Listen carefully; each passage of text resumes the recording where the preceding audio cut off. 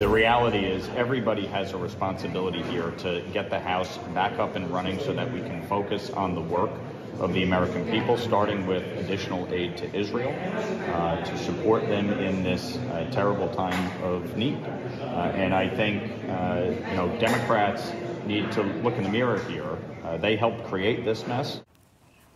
So that's Congressman Mike Lawler from New York talking about the House Speaker's stalemate, a third vote coming up today, after Ohio Congressman Jim Jordan failing once again to come up with enough support to secure the gavel. There are the numbers there, actually losing in the second, Republican there, losing in the second round. Joining us now ahead of the vote, Texas Congresswoman Beth Van Duyne. Congresswoman, welcome back to National Report. Vote number 3 is happening this afternoon. Will we have a speaker by the end of today?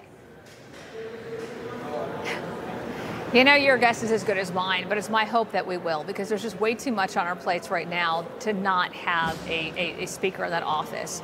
You know, what we're facing at our border, what we're facing with spending and having in the middle of a continuing 45-day continuing resolution. We've got until November 17th to figure out a solution before our funding runs out for the government, not to mention, as you had said earlier, what's happening in Israel. We need strong leadership, and quite honestly, we needed it several weeks ago. Yeah, I wanted to bring that up with you, Congresswoman, if I can. November 17th is what you have staring at you, which you mentioned and you're well aware of, but also this wartime funding that the president will ask for tonight in his primetime address from the Oval Office, a request from Congress for $100 billion, not just for Israel and their war against Hamas, but Ukraine and their war against Russia.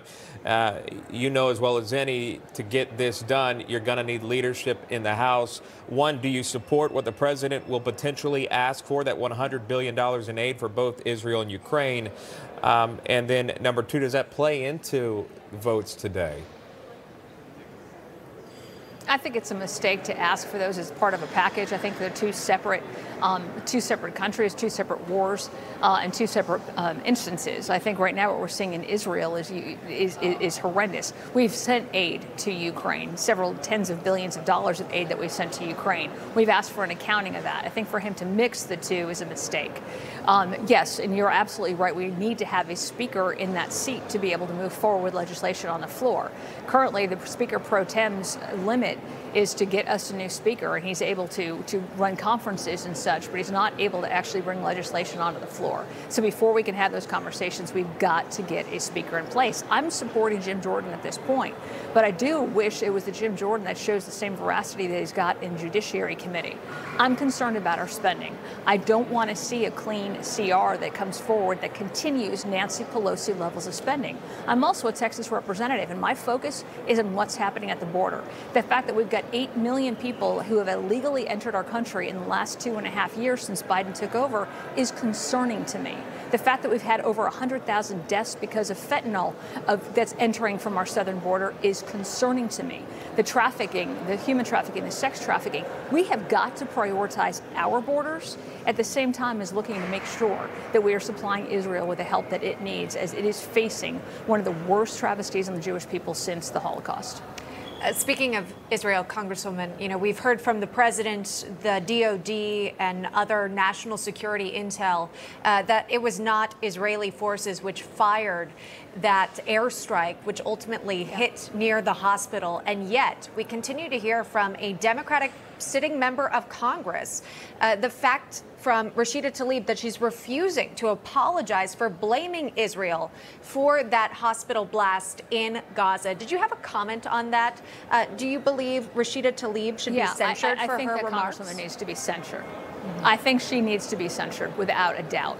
We are looking at complete misinformation that she is spreading. It's leading to deaths. It's leading to hatred. It's leading to other countries now taking a position against Israel.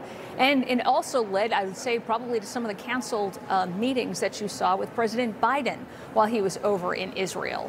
We knew hours after it happened, and Israel, to its credit, wanted to make sure that it had proof before it made a statement. It has a number of different witnesses, a number of different facts, including a video that shows that this was a missile that was launched from Gaza that misfired and hit right outside that hospital.